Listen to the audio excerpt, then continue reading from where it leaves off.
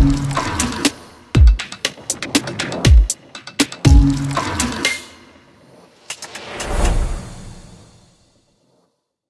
Device Talkers. I'm Kayleen Brown of Device Talks. Thank you for tuning in onto another episode of DeviceTalks AI. So today's episode brings together three of my personal passions: artificial intelligence, women's health, and cancer research and diagnostics. So artificial intelligence, that's why we're here. We're learning how large OEMs and medical device stakeholders are integrating artificial intelligence into their devices for better outcomes. There's been a lot of emphasis on women's health, not just my personal interest in it, but the industry at large has been really taking a serious look at women's health. There's new clinical evidence that's stating we need to design our devices differently based off of diverse anatomies. So that being said, our editorial director, Tom Salemi, has gifted me an incredible opportunity to craft my own track at Device Talks West this October 16th and 17th. So on the 17th, I'm going to feature two panel discussions that dig into what I just overviewed. We're going to rethink device design for diverse anatomy. We're going to consider new evidence, and we're going to focus on conditions that impact all patient populations, not just the female patient population, but conditions that impact everybody, because women's health is all health. We're going to hear from the senior leaders from large OEMs how they are considering device design for women's health. Later on in the afternoon, we're also going to look at concept to care. So one of the big industry asks that I've heard over the last year has been to get all the different stakeholders and diverse perspectives to sit at the same table to discuss device design. And that's what we're trying to do. So we're bringing together stakeholders from the FDA, clinical affairs, engineering, business leadership, and even clinical practice to talk about how we are designing medical devices for women, considering the evidence, considering the challenges, and having a very candid conversation as to what we need to do differently so that those devices have better outcomes for 51+% of the population. I really hope that you join us. Again, that's October 16th to the 17th. The women's health track will be on the 17th, but there's some incredible content on the 16th as well. So please join us to see the agenda and to see who our speakers are. Please go to west.devicetalks.com. Again, that is going to be October 16th and 17th in Santa Clara. The conference will be at the Santa Clara Convention Center, and you can go to west.devicetalks.com to view the agenda, see the speakers, and explore our many, many networking receptions. We're actually even doing a Women in MedTech luncheon that is going off of the success of our Women in MedTech breakfast. So please join us for that. You don't have to be a woman to join. You just have to be an ally. So that's going to be on October 17th. I really hope that I see you there. Okay. So at the start of the episode, I talked through the three passions: artificial intelligence, women's health, and then cancer diagnostics and research. Today's episode, we really dig into cancer research and diagnostics through our two interviews, one with Hologic and one with TCAN. But before digging into those interviews, I wanted to share why that's a passion of mine. So in 2008, I had just started the first full year of my big career job. I had left university the year prior, and I joined a medical device intelligence company. It was the start of my journey into medical devices. And right at the beginning of it, my mother was diagnosed with multiple myeloma. For those who don't know, multiple myeloma is the cancer of the blood. So there is no way to cure that particular cancer. My mother can go into remission. However, it's not really the same definition of remission as we think. Typically, my mother's cancer comes back every 5 years. But that's actually a really good thing. I know it may not seem like a good thing that my mom had cancer or has cancer since 2008, but when she was first diagnosed, she was told that she has 3 months to live. I had just started a new career. I was 4 hours away from my mom. My brothers and I all moved home. We changed everything in our lives to spend those last 3 months with her. Because of my advances, out of pure luck, I happen to have been in the best industry in the world. And because of my relationships that were starting to blossom in the industry, I was given a lot of research. I was given a lot of hope. I was able to understand what potential treatments are out there. And I was able to bring this optimism and hope into my family when we needed it the most. The clinicians, the researchers, the nurses, I mean, everybody saved my mom's life. That was in 2008. I don't know if you're doing the math, but my mother has survived far past 3 months. And though we are still going through the every 5-year cycle, and we're in it currently right now, my mother is still alive.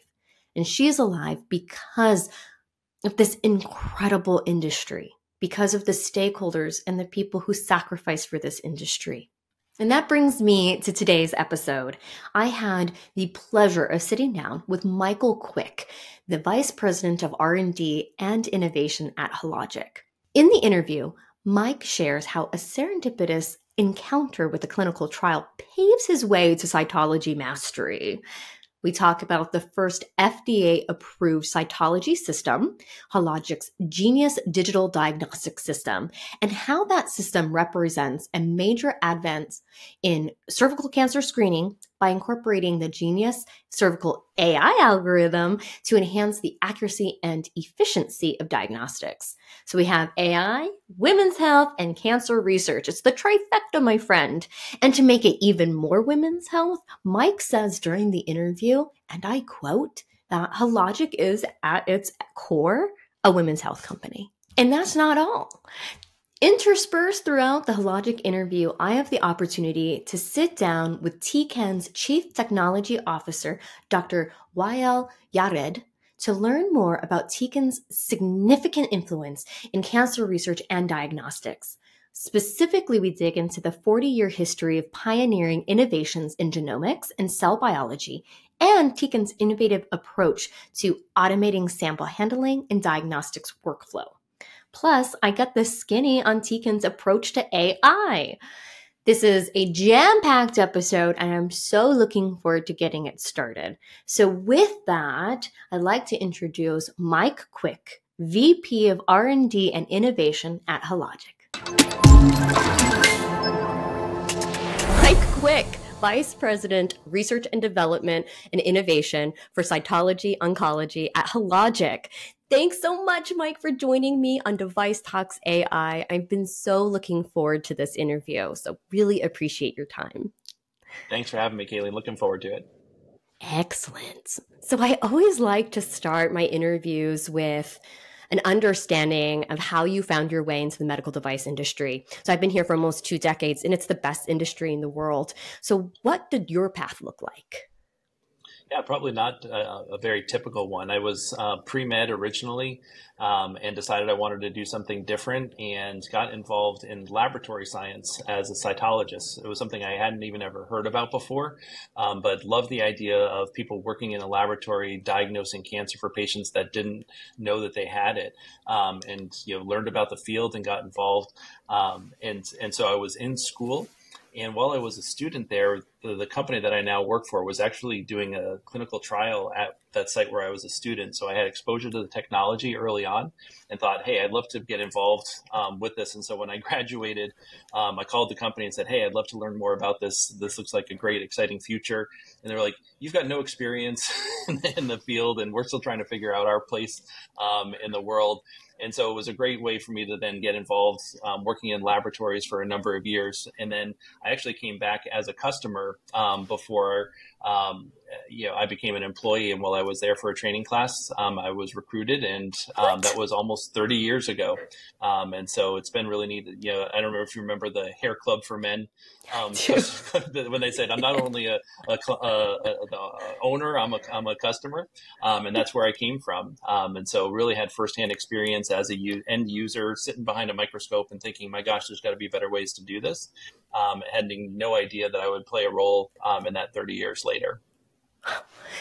That is really special, because I always say that the medical device industry is really familial, but I've always sort of thought about it as a more linear pathway. But you were really born sort of into the industry, so you can never leave. I think I don't think so. Well, that's really special. So then how did you go from being sort of behind the microscope, as you put it, to being in front of it? I mean, you had indicated that you were problem solving ways to do things better, but could you give us maybe an example or just more color? Sure. Yeah, absolutely. So, being behind the microscope, you learn quickly that, well, it's amazing technology that existed, and really no test had been involved that had a bigger impact on diagnosing cancer for almost 50 years than the test for cervical cancer. And so, while it was incredibly powerful in what it was able to do, there were still shortcomings. And again, being the person behind the microscope, I mean, you're looking at hundreds of thousands of cells trying to find that proverbial needle in a haystack, and thinking there had to be a better way to do that. And so that my journey, has been a very interesting one and taken me a lot of different paths, but really recognizing that there was need for even improved technology where we could have a bigger impact on diagnosing cancer for these patients. And so moving from, what initially started off as, training and supportive role, eventually into product development, recognizing that it wasn't the engineering background that was necessary. It was about what was the unmet need, and being able to orient around how can we solve for that, and really have that view from a customer's perspective, and how we can make a difference. Very, very well said. That's a very common theme across all of my interviews and conversations I have with senior leaders in this space. It's really identifying that need, not creating a solution to a problem that doesn't exist, but really trying to solve a problem that really does exist. And I love that. And that brings us to Hologic and your recent news. So first, congratulations on your recent FDA clearance for Hologic's Genius Digital Diagnostics System. So congratulations. Thank you. So Mike, from what I understand, that's the first and only FDA-cleared digital cytology system. Is that correct? That's absolutely right. Yep. Yeah. It's always hard to be first. You're kind of paving a new path. But we worked very closely with the regulatory agencies, first in Europe and then in the US, to get FDA clearance to be able to bring this technology to the market. Well, I'm definitely champing at the bit to learn more about your FDA pathway. You couldn't be more right. And especially when we're talking about artificial intelligence, it's all sort of new paths. I mean, for every indication, for every new technology, for algorithms, AI-assisted algorithms or enabled algorithms. I mean, it's all sort of writing the script from scratch. So very much looking forward to getting into that. Before we go so granular, I want to get a better understanding if this is really the first FDA-cleared system and its first cytology. Why did Hologic decide that this is what was worth pursuing? And were there any specific gaps or problems, as we were just talking about, problems you're trying to solve? Yeah, absolutely. It's a great question. So, at our heart, while we certainly focus at a lot of different areas in terms of healthcare, we are at our core a women's health company.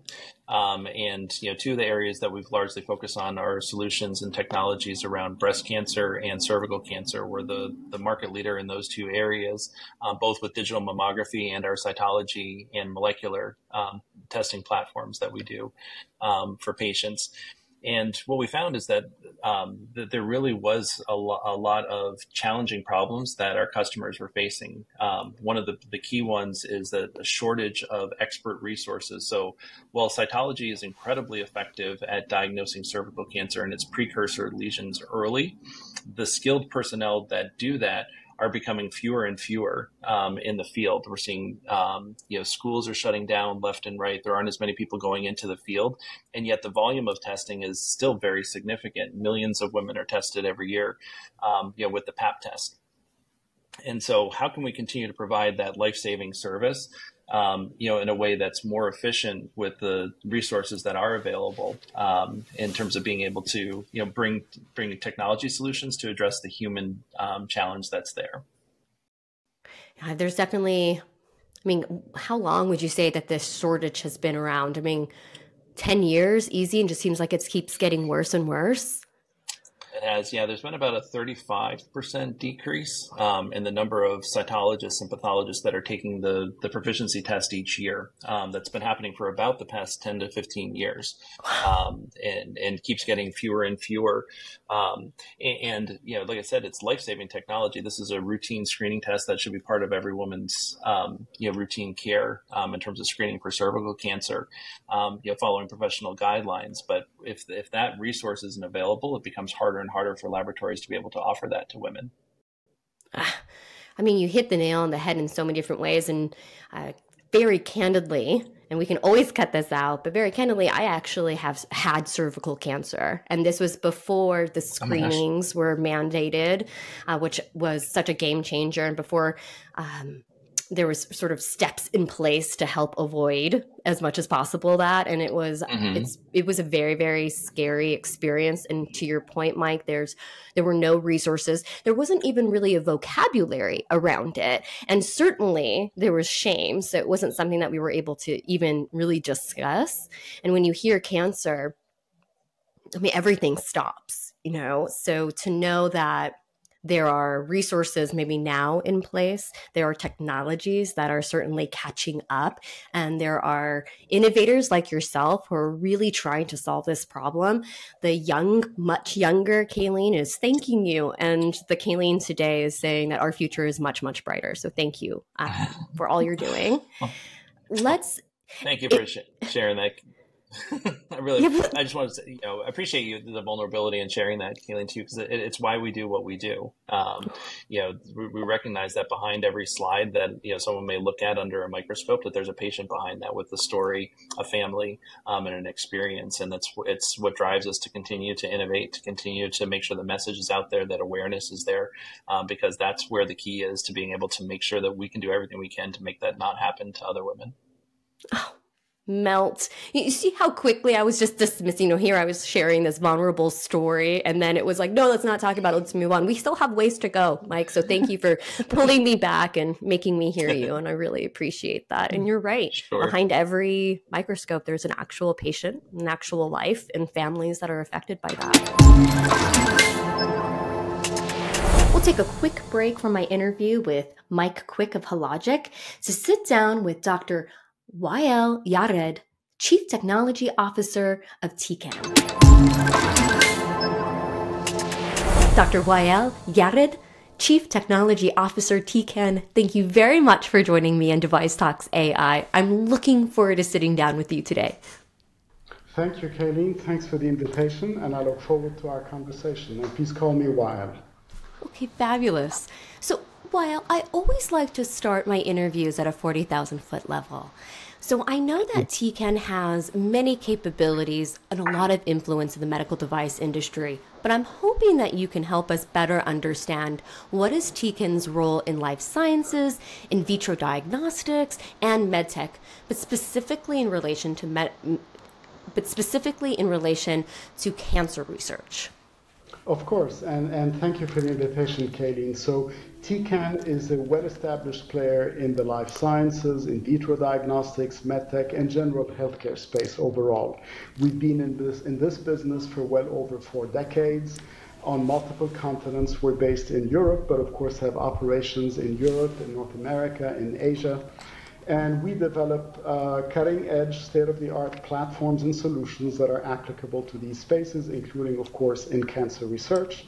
And in particular, we work with external partners as well. We work with both established leaders and technology disruptors in the life sciences and in medtech to scale up their innovations and have in fact been critical partners to most of the top clinical players, certainly 7 of the top 10 in vitro diagnostics players globally.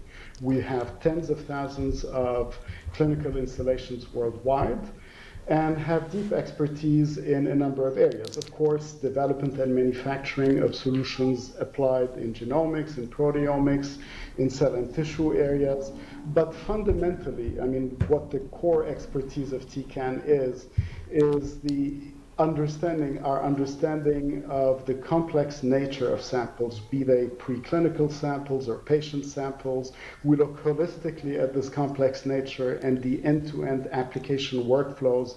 We consider the range of bioanalytes that can be interrogated from these samples, and then we design solutions that maximize the insights, whether they're research insights or diagnostic or clinical insights that can be extracted from these samples. So we do so, for example, by reducing the manual interventions that are, of course, inefficient and error-prone. We automate the sample handling in the chain of custody, and we support the simultaneous extraction and fusion of multiple analytes to enable true multi-omic capability, which, as you know, is now at the forefront of cancer research, drug development, and diagnostics, and of course, therapeutics. So I hope this gives you a sort of a 40,000-foot level of what TCAN is expert at. Well, I definitely didn't undersell your expertise when I kicked off this interview, that's for sure. I really appreciate you taking us through the other capabilities. I actually didn't realize that TCAN had such wide abilities. You mentioned a couple of contributions in research and diagnostic workflows. So I'm hoping you can share some recent examples of TCAN's contribution specifically to automating research and, again, those diagnostic workflows. Sure. I mean, one of the interesting trends, and we keep our eyes very close to the clinical needs, and especially in cancer, and in particular within the world of personalized medicine. And to give you a recent example of something that TCAN has contributed, we've been looking at how better to support liquid biopsy workflows. In other words, the ability to diagnose, identify, and prognose based on a blood draw from a patient at an early stage, hopefully, of disease development, such as cancer. And so we've developed recently and launched last year something we like to call the phase separator, which is a technology that is in support of full automation of liquid biopsy workflows. And what's really disruptive about it is that it substantially reduces the error rates and enables higher speeds, which then enables the handling of thousands and thousands of patient samples per week. And incidentally, this technology makes very innovative use of advanced data algorithms and AI in the analysis of these blood samples and the analysis of the signals and the pressure signals that are coming out of them. And that's, in fact, one of the major developments we've launched in the last few months. Complementing this, and just in parallel, we talked about liquid biopsy, but there's also the big world of solid tissue biopsy, and that's the world that, of course, Hologic is very familiar with, and consistent with Hologic's approach with the Genius digital cytology system. We also enable powerful tools for solid tissue biopsy to automatically extract and purify nucleic acids from various tissue sample types, the key tissue sample types, for subsequent processing downstream. So those are a couple of examples of both technologies that TCAN has developed and deployed that have immediate application in the world of cancer, and technologies we're also still working on and we hope to develop and refine and deploy in the very near future.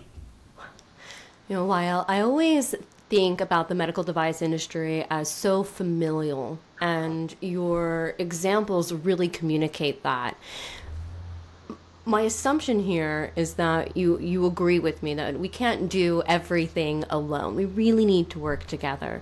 So how does TCAN collaborate with your partners to innovate and enhance their technologies?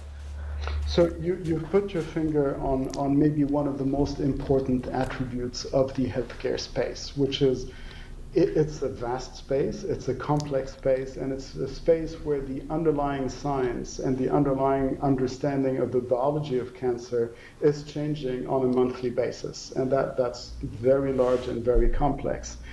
And there is no institution, whether an academic research institution or a private sector company, large or small, that is big enough and multifaceted enough that they can master the entire space that is evolving quickly. So, of course, partnerships and collaborations are absolutely key to advance the state of the art, the state of the standard of care in the clinic and in drug development. So we bring to the table our mastery of the end-to-end workflows across key applications within the life sciences and diagnostics. And we bring to the table a global research and development network that has expertise in the advanced design of instrumentation, of software, informatics, bioinformatics, digitalization, artificial intelligence tools and capabilities, proprietary reagents and disposables, a global manufacturing network, and a very disciplined approach to product development in regulated environments like the clinic and also slightly less regulated environments in the research space. All of it backed up by a very strong quality and regulatory affairs infrastructure. And what our partners bring to the table is their unique expertise in one or several key end applications, certain assays that they want to push forward into the clinic. Now, by taking advantage also of TCAN's very innovative portfolio of cutting-edge platforms and platform technologies, we're able to very quickly develop optimal solutions that address our customers' time-to-market imperatives and meet their cost of ownership expectations. Because it's important to understand and appreciate that we don't start from zero. We start from a very advanced state of having an array of modular technologies and a library, in fact, that can be flexibly configured to meet certain ends. And in that sense, we were, for example, integral development partners for Hologic when they developed their Genius cytology system. One of our companies was instrumental in developing the solutions, the instrument design, the prototyping, the testing, down to the industrial design of the system. And that was a very good partnership that we've had. And we have several partnerships along these lines across the space. That's absolutely a testament to your abilities and the community that you've developed. Now, you work with a partner such as Hologic, and I had the great pleasure of learning more about their Genius technology, and it's so validating, gratifying to me, one of the partners to establishing that game-changing technology. We'll be back with more of my interview with TCAN here shortly, but I wanted to pick back up the interview with Mike Quick of Hologic. So let's talk actually maybe about cervical cancer screening specifically. So can you talk us through how the Genius system utilizes AI to improve the screening? Sure, absolutely. So the Genius system is really unique in two ways. One, in how we're able to generate digital images. So like I said, today, people are using microscopes and looking at cells, on glass slides. It can be very challenging. The layers of cells that you actually get that are collected from a patient can make it so that cells can be hiding underneath other cells. And we've developed a technology that's called volumetric imaging that actually allows us to scan in 3 dimensions the cell sample so that we're able to find cells that are underneath other cells and put them all into focus for a reviewer to be able to get a better picture of what's going on with that patient. So that's the advanced imaging piece of the Genius system. That's really helpful. I know I went really narrow, but I do want to take a few steps back. So at a higher level, I mean, how is the Genius AI system impacting cytology? We talked about filling the gaps, but have you seen an impact beyond or maybe more specific impacts? Yeah, for sure. So we launched the Genius system in Europe first, ahead of the FDA clearance, and we've seen a number of laboratories that have cut down the turnaround time because they're so short-staffed. They're seeing patients are getting the results back in days instead of weeks. Which has a real impact in terms of, what it's like from a patient perspective of, when you have a test like that done, you're waiting for those results to say, is there something wrong or not? And each day that's added to that just makes it that much more anxiety. And we're able to really have that impact by having a more efficient, more accurate review with the Genius system. That makes me question, what about inconclusive results? Because I remember from my personal experience, there was a lot of, I'd finally get the results, but they were inconclusive and we'd have to try again. We'd have to try again.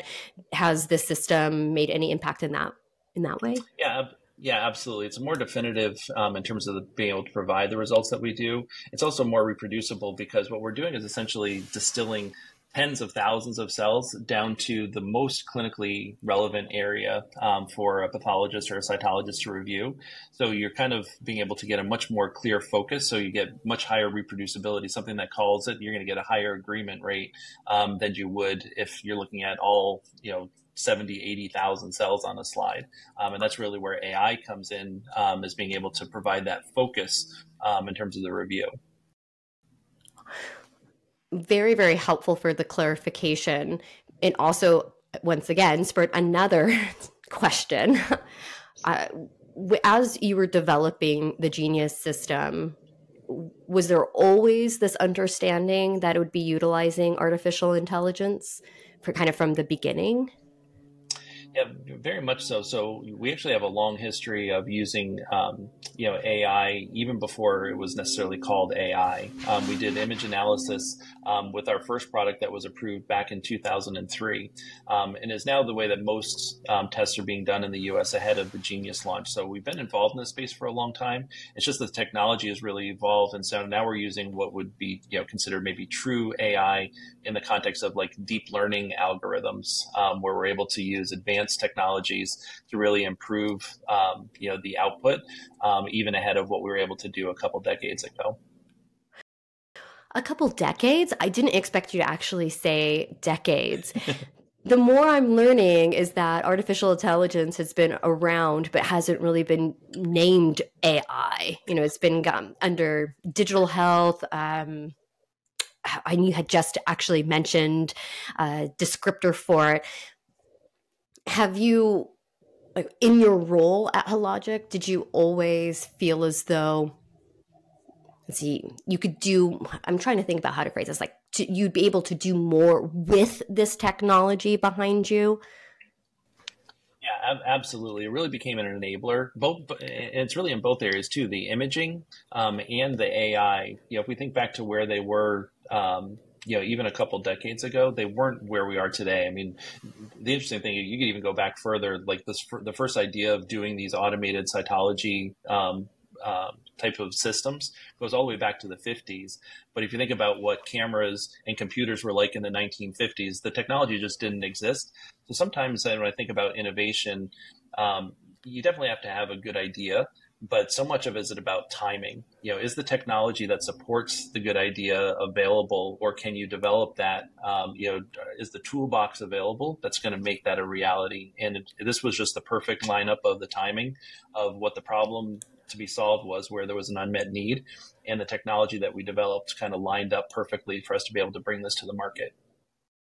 I've spoken like a true innovator. I love that. Well, I think you'd probably agree with me, Mike, when I say that AI is a complement, not a replacement. So can we talk about perhaps the feedback that you've been getting from fellow cytologists and pathologists, specifically about the Genius AI system? But if you could just keep the scope to artificial intelligence, so cytologists and pathologists' feedback on the AI side. Sure. Yeah, and the AI component, can be scary, to be honest. I think that, some people have ideas about what it can mean for their jobs. Is it going to replace them? And the way we've often positioned it, really in terms of our products, is really that it's complementary. It's not that AI is better than the human or the human is better than AI, but the two together are better than either one alone. And so we really do come alongside as enabling technology to allow people to do what they do today, but even better. And that's the way we'll continue to train our users and being able to implement the technology. So you absolutely understand the intention of that question. I was trying to really understand, has there been a resistance to adopting AI, which I think that you agree that there has been in general a resistance. Are you seeing that resistance maybe being more open, or so less of a resistance, more openness to embracing AI? Absolutely. And it really comes down to where there's an unmet need. It'd be, I think, different if there was a plethora of cytologists and pathologists that were just twiddling their thumbs waiting for work to come in. The reality is they're all facing the daily pressures of not having enough people to do the work that's there to be able to provide quality results for patients. This is a technology that allows them to continue to offer the best standard of care for those patients in a way that they otherwise wouldn't be able to. So almost in a way of having another colleague on your team who doesn't sleep, doesn't eat, just analyzes data at the utmost quick pace. That would be nice. I think we all need one of those. I'm not in marketing, but I think one of our marketing messages is about like adding our genius to yours. It's the idea of it's not a replacement for you, but it's really enhancing what you do today. Oh, I love that. And I actually recently sat in on a keynote session, and I'm not going to mention who the keynote speaker was, but he had used the phrase, AI is helping our collective genius. So I think that's kind of to your point as well. So kudos to the marketing team, because they're hitting the nail there, where, isn't just one genius and one genius. It's like this collective genius. And then it's enabling much better outcomes, quicker, the rapid speed to market or the rapid speed to a test result, which is so, so important. And this will be the last time I bring back Dr. Wael Yared, CTO of TCAN. Well, you mentioned a couple of things that I would love to learn more about. You were talking about this idea of modular technology with your other teammates is a good way of putting it. But you also hit on my favorite word, artificial intelligence. If I could just ask you a couple of off-the-cuff questions, and we absolutely don't have to keep them in, but would you mind giving us your personal perspective on artificial intelligence? How do you define AI? So that's a great question, and of course it's a topic which is talked about a lot these days. And in fact, it's a topic which, in fairness, has been contributing to the life sciences and to medicine for many, many years. Well before the large language models came to the attention of the public, so to speak. But there is a lot of really valuable information and insight and contribution that has come out of artificial intelligence. And to touch on your question, how do we define it? It's basically the ability to analyze data, large reams of data, organize that information, and derive insights, extract insights out of it automatically, without programming those insights, without building a model, but having the system generate a certain understanding and generate a certain set of approaches. In other words, automated learning systems, and that's how we define AI. And we've been, in fact, major proponents of the development and application of artificial intelligence techniques across a number of areas that we are directly involved in, such as, for example, imaging and detection and image analysis, and applying such tools like classifiers to automatically recognize cells and cell pathologies and learn from annotations of cells is a big contribution from AI into the space, and there are many, many others. I mentioned a few minutes ago our development of this phase separator module for liquid biopsies. Well, this is, again, an application of advanced data mining techniques and artificial intelligence techniques to extract the exact information that is needed in order to produce the samples that then can be subsequently analyzed in a liquid biopsy workflows. We're looking also at how artificial intelligence is able to apply, how people are able to apply these techniques to, for example, understand disease management at the population level and build virtual twins at the population level to understand what could be the potential benefit of earlier stages of detection. These are complex problems, and the search space of possibilities is so vast that you actually need an artificial intelligence system to keep track of all these possibilities and mine them and make recommendations. Those are just a few examples. I feel like I can talk to you for another hour about this alone, but I can't. I love some of the things that you said that I wanted just to highlight here is there's this artificial intelligence can help with a technical lift. It can help with a workflow lift. It can help humans be more human because it removes those other sort of time sensitive jobs that can be better given to a technology as opposed to a human. And it really changes the way that we think about the future. So talking about the future, I want to shift us there. But first, everything that you shared with us is so interesting. Where do you see the future of artificial intelligence, maybe in relation to cancer research, in relation to the life sciences industry as a whole? Where do you see it bringing us in the next 5 years? Well, it's obviously coming to the forefront in a number of areas, and I would start with some of the basics in fundamental research and analyzing the very complex and interconnected nature of analytes in the very complex physiology of a human being.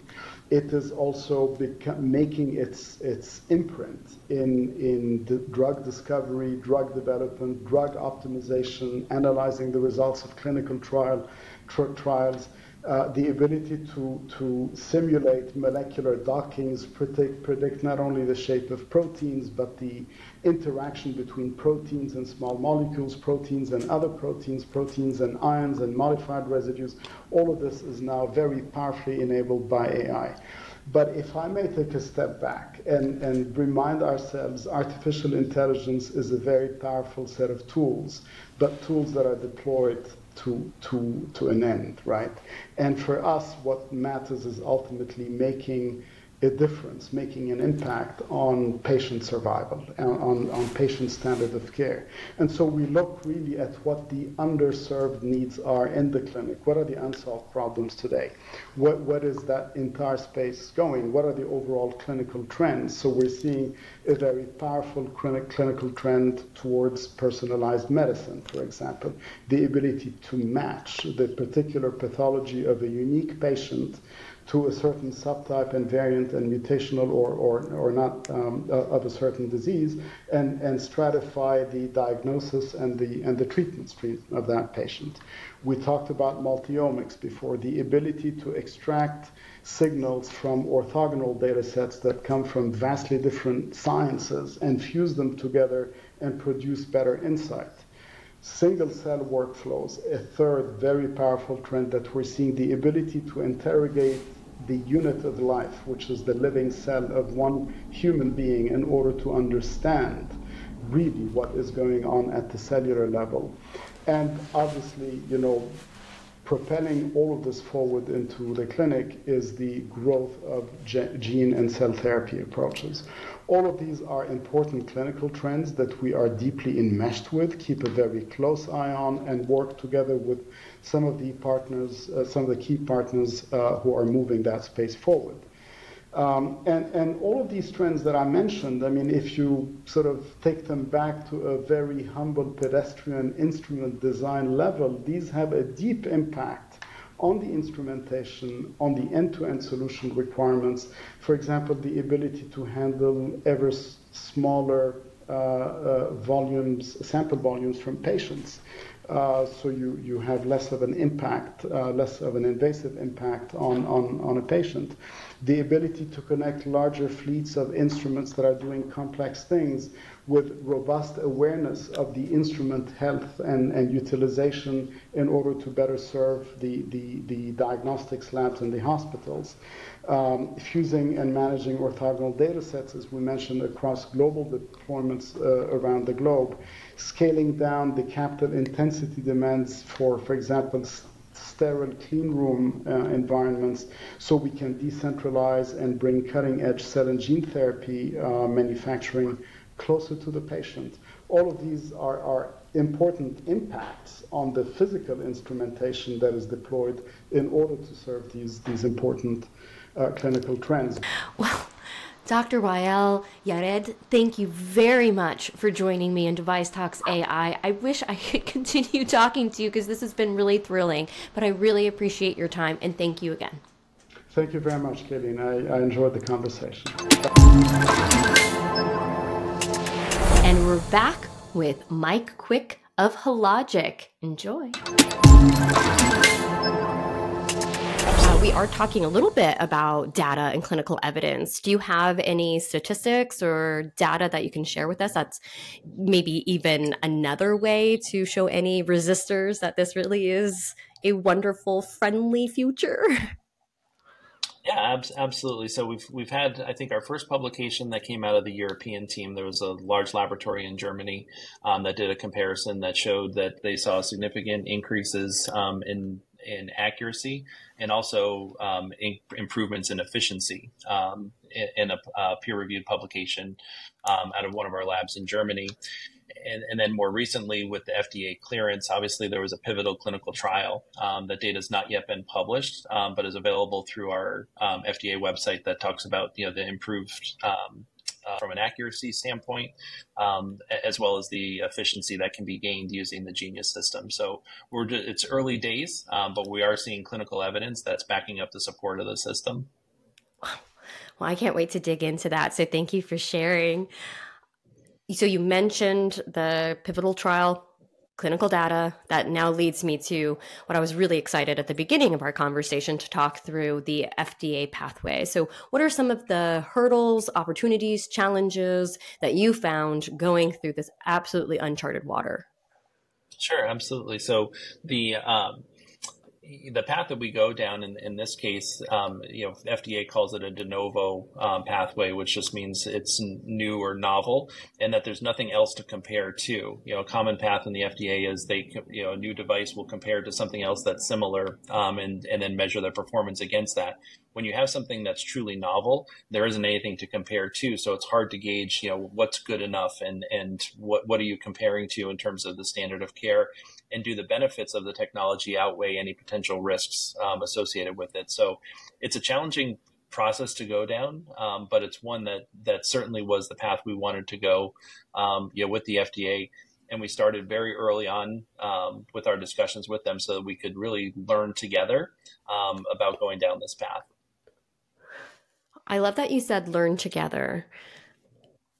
I think that's the really only way that just us as an industry moves forward in the right way, but us really embracing artificial intelligence and trying to have those conversations with the FDA sooner than later. So that in mind, for your fellow innovators, do you have any advice for going through the FDA and forging their own path?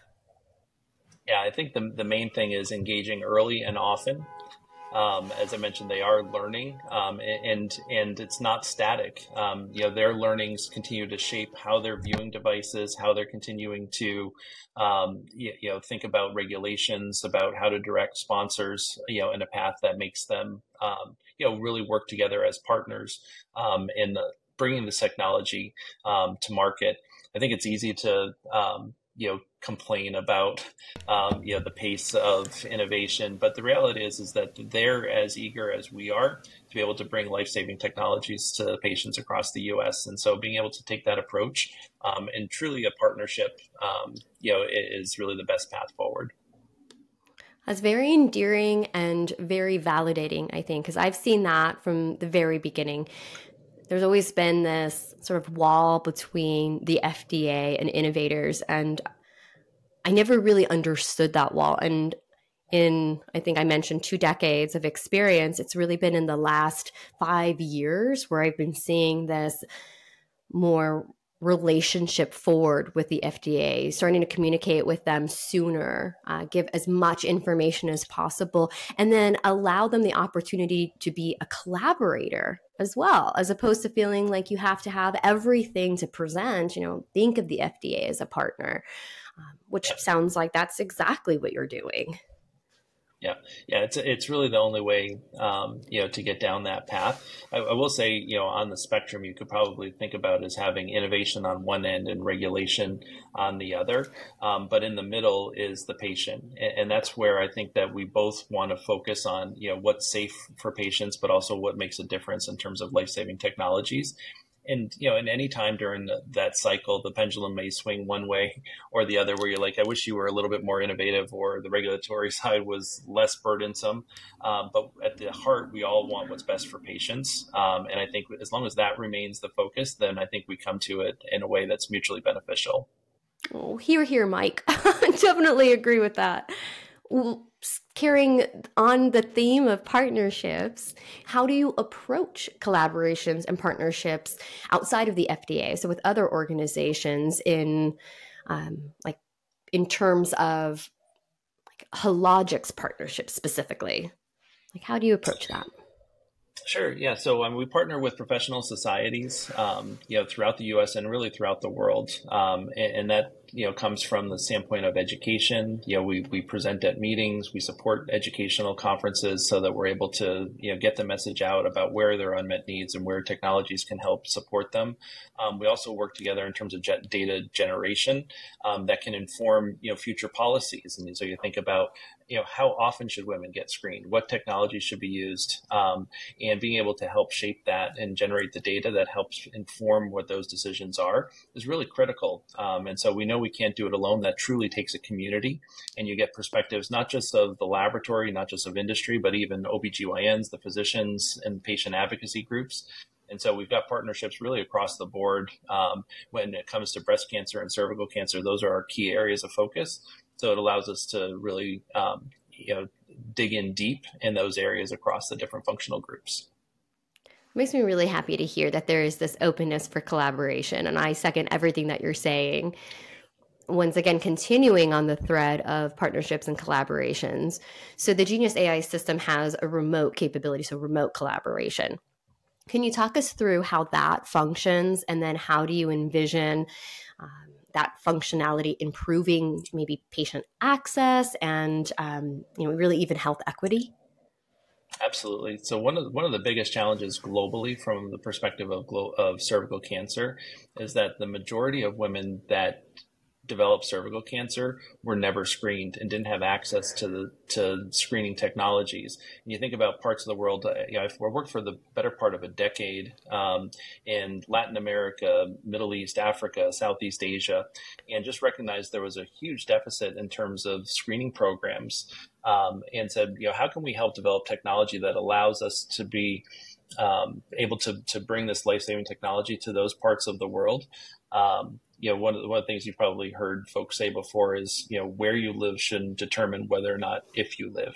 And so being able to separate the idea of, we may not have the programs that train cytologists or pathologists in a given country, but that shouldn't be a limiting barrier to being able to get women screened in those countries. So Genius really enables that by being able to separate where the expert reviewers are from where the samples are from a patient perspective, and really bringing those two together. I just think that if it's okay, if you could just repeat that phrase one more time about, like you had mentioned, something that I've heard before, and I definitely nodded emphatically, but I think that needs to be said louder for those in the back. Do you remember the exact phrase? Yep. Yeah, sure. One of our fundamental beliefs is that where you live shouldn't determine whether or not if you live. And Genius really allows us to bring the technology to where the patients are, rather than being dependent upon where there may not be expert reviewers. That's really special, and kind of strange that I asked you to say it again, but I think it's really important, and that illustrates exactly what not just you, but your teammates are trying to achieve, and what our industry as a whole is trying to achieve. It's one of the differentiators, I think, between the medical device industry stakeholders and outside of our industry. It's really, really special. Yeah, so I want to shift our discussion, Mike, to the future. So from your perspective, within the next 5 years, where do you see the future of cytology specifically with these AI-assisted technologies, algorithms, and so on? Sure. I think the future of cytology is very exciting. One of the things I'm sure you've heard more and more talk about is the idea of personalized medicine, and also minimally invasive procedures. And cytology really ticks the boxes on both of those. So by being able to get relatively easy samples from patients, you're able to get new insights into ways that may diagnose disease or even better manage treatment decisions based on that. And I think AI can play a huge role in being able to bring the same technology that we've brought for cervical cancer to a whole host of additional applications in the future. I second that, and I'm excited for that future. Maybe now even more broadly. So just from your own personal Hologic aside perspective, within the next 5 years, where do you think we could be with this embracing of AI, that generative AI in particular has really helped not just our industry and outside of industry, but what could our future look like in the next 5 years? AI is an exciting and really enabling technology. I want to be clear, AI in and of itself isn't good or bad. It's really how the technology can be used to advance, and in our space, really around diagnostic medicine. What's going to be really exciting is when we can move beyond not just automating tasks that are done maybe inefficiently with humans, but actually to places where AI can see things that we can't see with our eyes today. When we get new insights about this patient will respond to this therapy, or this patient will progress with this disease or respond better to this treatment. Those are things that we have a really hard time seeing today, but that AI trained well and trained properly absolutely has that possibility in the future. Oh, I mean, it's the perfect way, I think, to end our conversation, full of hope and steps we can take today. So with that, Mike Quick, VP of Research and Development and Innovation for Cytology Oncology at Hologic. Thank you again for spending your time with us at DeviceTalks AI. Really appreciate it. Thank you, Kayleen. Appreciate it. And that's a wrap. Thank you very much for joining me on this episode of DeviceTalks AI. Please, if you haven't already, subscribe to the DeviceTalks Podcast Network. You can do that on any major podcast platform. We are on Apple Podcasts, Spotify, Pandora, wherever you get your podcasts. There we are. We are DeviceTalks, one word. Also, please subscribe to us on YouTube. You can watch all of our video podcasts, and we have some other great content on our DeviceTalks YouTube. That is DeviceTalks, DeviceTalks. My name, once again, is Kayleen Brown. Please connect with me on LinkedIn. That's Kayleen. Brown, just like the color. Send me a message. Tell me your medtech story. I love meeting the community and learning more about how you live the industry, why you live the industry, and what you're doing to support patient health and better patient outcomes. Once again, thank you very much for listening to the DeviceTalks Podcast Network. Coming next is another episode of DeviceTalks Weekly with the incomparable Tom Salemi. We appreciate you, and we'll check you out next time.